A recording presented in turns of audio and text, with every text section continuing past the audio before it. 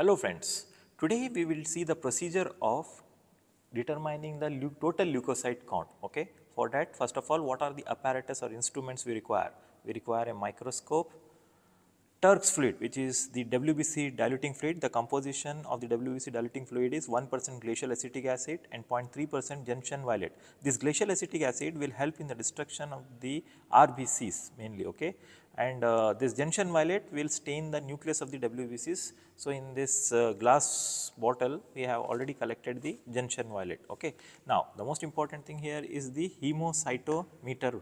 So, in this box, let us see what is there. There is a cover slip, then Newbur's chamber, okay, Newbur's chamber, in fact it is a improved Newbur's chamber. So, we have already discussed this in our last video of total RBC count, but still we will just briefly describe this also. You can see the silver color, there are two stands or the platforms and which are separated by a head shaped groove, okay. If we place a cover slip over this improved Newbur's chamber, then you can see that these platforms, the silver color platforms are a bit lower level as compared to the C because of that groove. So, the depth of the cover slip is around 1/10 millimeter. Okay. Now, again we have a WBC pipette.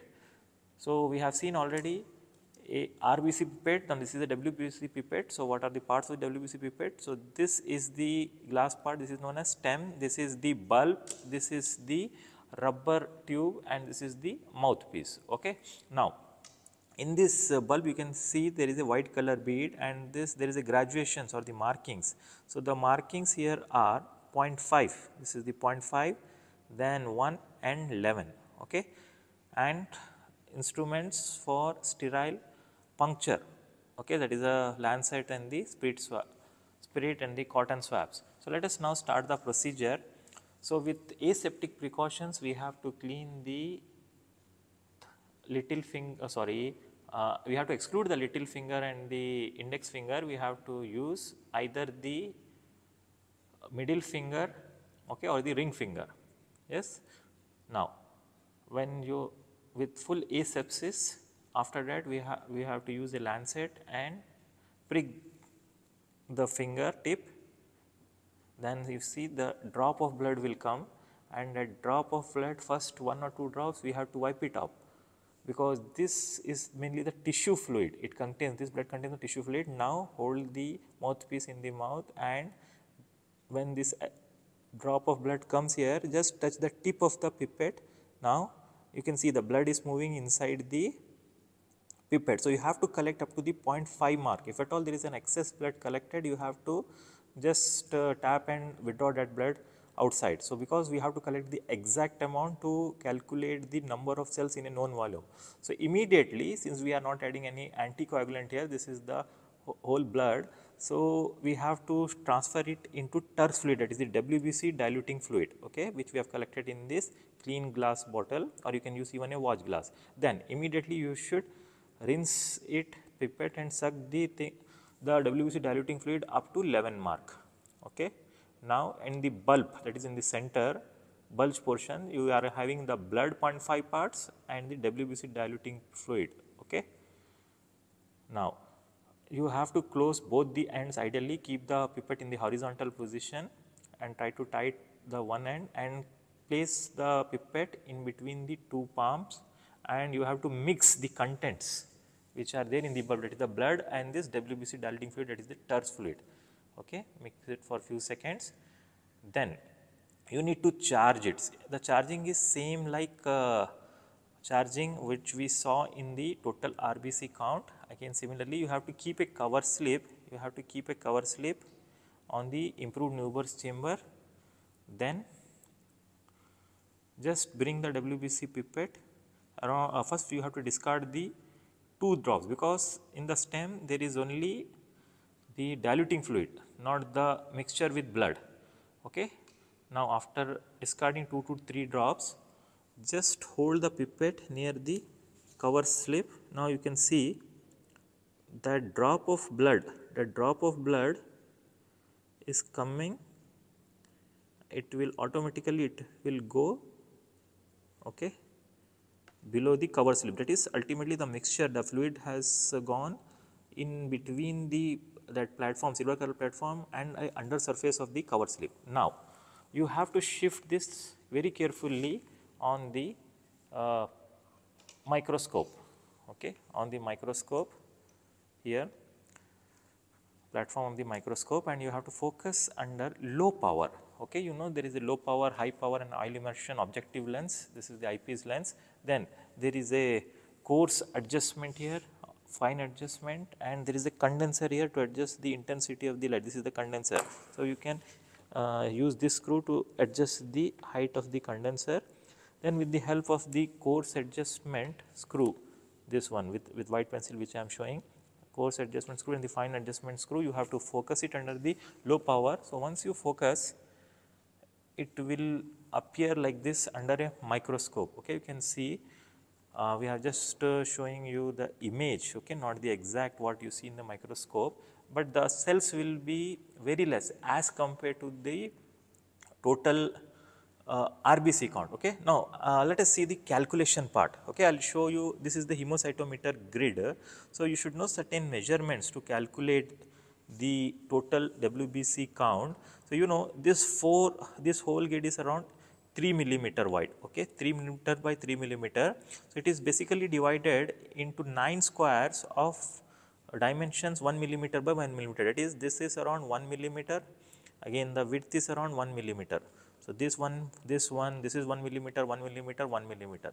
So, 9 squares. So, this is 1 square, this is 1 square, this is 1 square, totally 9 square, 1, 2, 3, 4, 5, 6, 7, 8, 9. So, 9 squares are there. Out of this 9 squares, you have to count the WBCs in the corner 4 squares, okay, corner 4 squares WBC.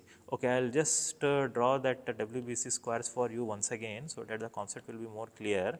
So, this is the upper left, okay, just roughly I am drawing to save the time. So, in each of that squares, 1 by millimeter square, you can see this is 1 millimeter, this is 1 millimeter. There are 16 again small squares or medium size squares. This is upper left, then we have the upper right, totally 16 squares. Similarly, we have lower left, I am just drawing very fast. So, this is lower left, and again you have each consists of 16 squares, again you have lower right. So, suppose you get 3 cells here, 2 cells here, 1 cells here, 0 cells here, again 1, whatever you get, you have to write the sum of here. So, what the sum, let us say it as A, then again sum as B of this, sum as C here, sum as D.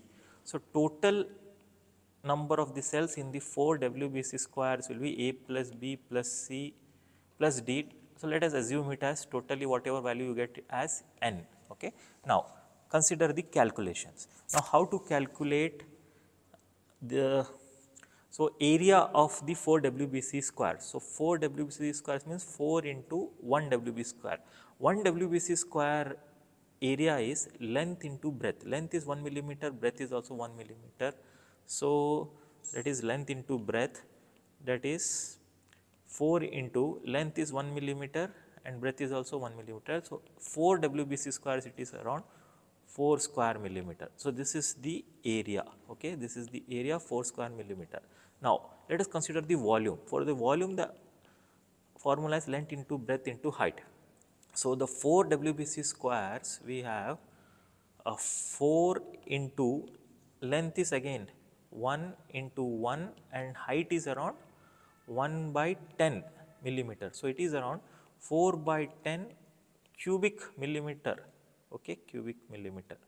So, this is the volume of 4 WBC squares, that means this squares, this 1 square, this 2 square, this 3 square, this 4 squares, totally 4 peripheral squares, total volume is around 4 by 10 cubic millimeter. So, in this volume, how many WBCs are there, ultimately we have to see, but before that something known as dilution factor. What is the dilution factor? With the help of pipette, let me explain you.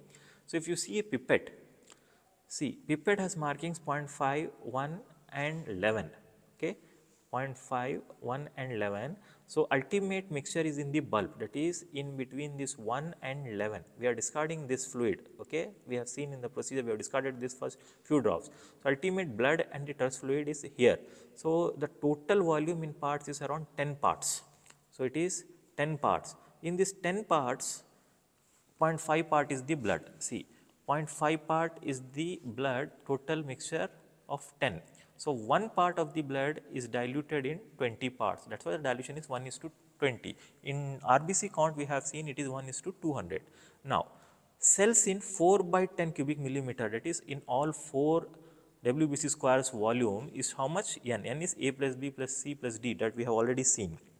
That is in the diluted blood, okay. So, suppose in this volume, that is 4 by 10 cubic millimeter, total number of cells present is N. So, how many cells will be present in 1 cubic millimeter volume? That will be around N into 10 by 4, okay. That is diluted blood, but you know the dilution factor is 1:20. So, again we have to multiply it with 20. So, you will get in undiluted blood, 1 cubic millimeter volume of undiluted blood will be having N into 50. So, whatever value you get, you have to multiply it by 50. The normal value will range between 4,000 cells to 11,000 cells per cubic millimeter of undiluted blood, that is the whole blood, okay. This is all about the total WBC count. Thank you.